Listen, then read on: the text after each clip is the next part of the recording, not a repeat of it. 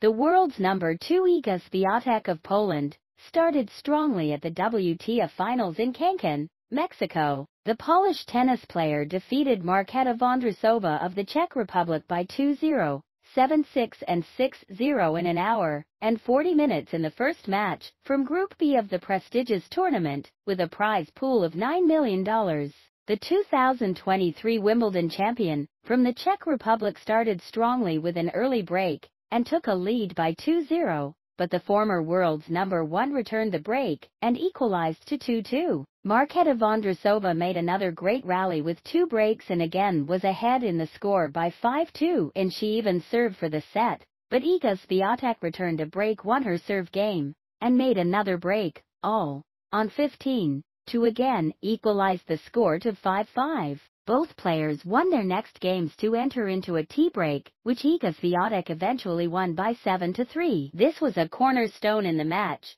as Marketa Vondrousova was not able to oppose the Polish player and made 13 unforced errors in the second set, losing it by 0-6.